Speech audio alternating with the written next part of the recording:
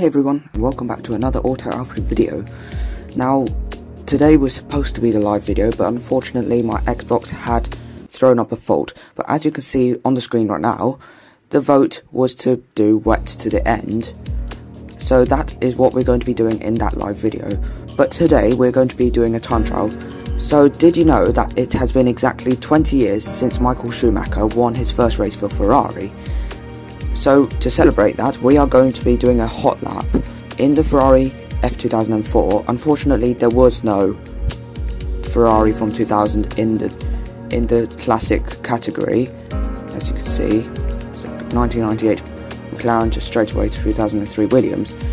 So this is the closest I can get, the 2004 version.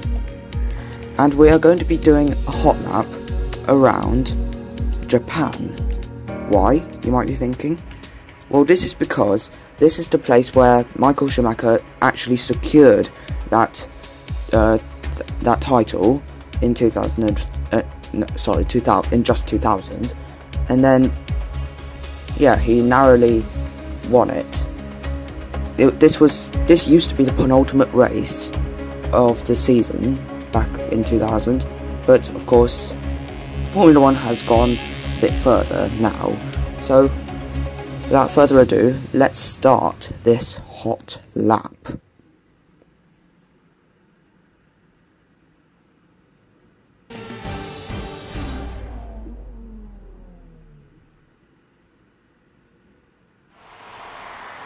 So here we are in the car. That time it didn't have shift lights, so just one single light turns on whenever they need to change gear.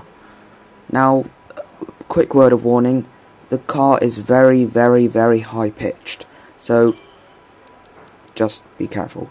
So there you go, 4.8 wings, that's my setup for Japan.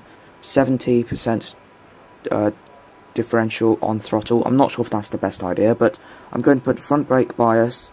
Now, on my setup, for some reason it said 53%, but yeah, we're going to run with that. Or are we? No, we're not. We're going to run with 55%. Anyway, let's go out and do the lap. I'm not going to commentate, so I'll shut up. Bye.